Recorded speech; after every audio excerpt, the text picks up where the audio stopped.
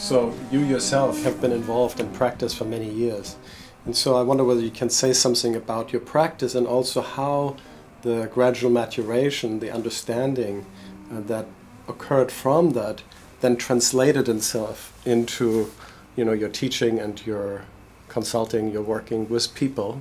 It's hard to know where one's practices start, because it's like a question I go, well, when were you born? And when did you become aware? And when did you forget and get confused again? So it like goes on forever and ever.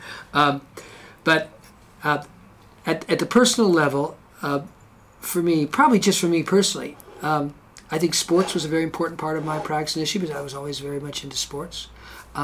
When I was in college, well, that, of course, was both individual and team, so it got me sensitized to teams.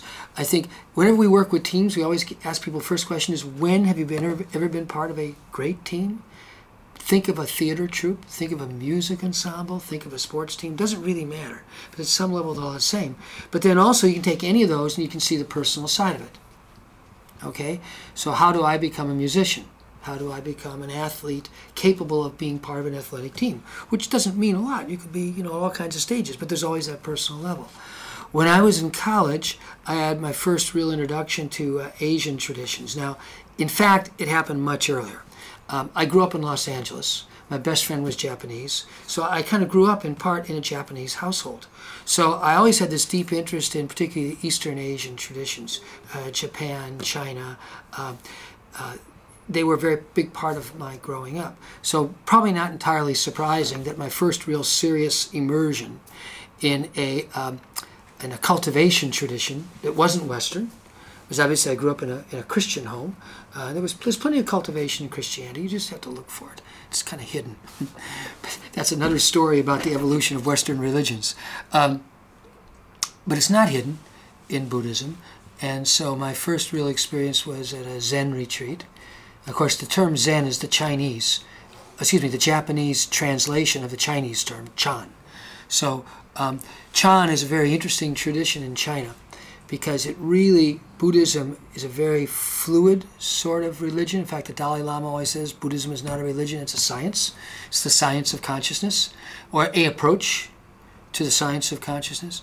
But it's very fluid. So Tibetan Buddhism is very different than Vietnamese Buddhism.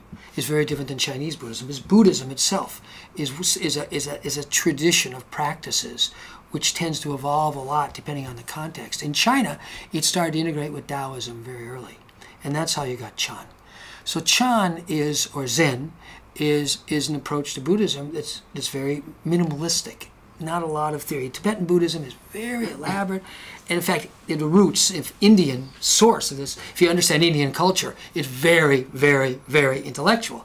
But in Chan, it becomes kind of streamlined and very direct about experience and cultivation, practice, sitting practice. So I did my first meditation retreat probably when I was 20 years old, 21 in college, and it was a Zen retreat. And it was just the right kind of thing for me, because again, I had this deep interest in Eastern Asian cultures.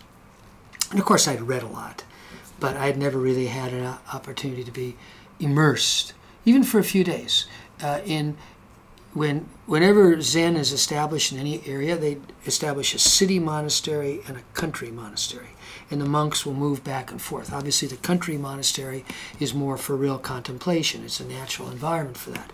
But it's very important to do it in the city also, because you're trying to transform your mind-body system wherever you are. So I was at the country monastery that was first established, first Zen country monastery in the U.S. called Tassajara in California. So just being in that community, in that physical setting for 3 or 4 days was very short, but I learned that the cats were really different. Everything was really different. You could just feel there was something really different here.